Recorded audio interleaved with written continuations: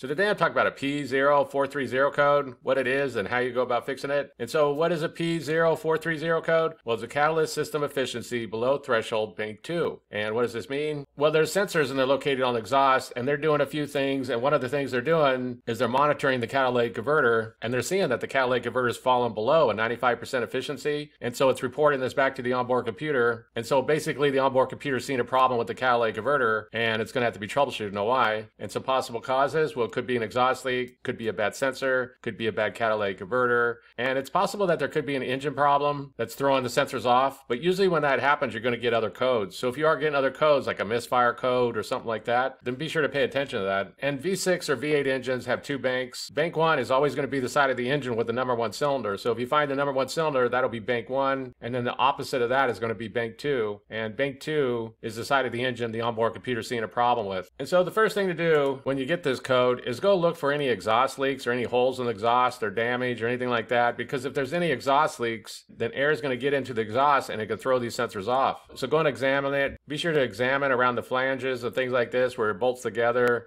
There's gaskets inside of here where it bolts together, like on the manifold in different spots. And if those gaskets go bad or blow out or anything like that, then it can cause a leak. So go and examine those. Be sure there's no exhaust leaks. And so if you go through and you check out the exhaust, there's no leaks going on. There's no engine problems, like no misfire codes or anything like that. Then the next thing to check is to see if the catalytic converter's failed or if one of these O2 sensors have failed. There's some different methods you can use to test those O2 sensors. I made a video on that. I'll put a link down below if you want to check that out. One thing to keep in mind is be sure to check out that wiring going to the O2 sensors, because if anything happened to the wiring, it got damaged, like an open short, anything like this, it'll cause the same symptoms as a bad sensor. So be sure to check out that wiring. And like I said, if you want to test those O2 sensors, I'll put a link down in the description below for how you can do that. There's also some different methods for how you can test out the catalytic converter. A very common symptom when you get a bad catalytic converter is that they become clogged up. And when that happens, the engine's not going to have as much power as it once did. So when you go to step on the gas, it bogs down, it doesn't take off very well, and it just doesn't run as well as it used to. And so a lot of times what a mechanic will do, if they think that the catalytic converter is clogged up, is that they'll bust loose these bolts like right before the catalytic converter.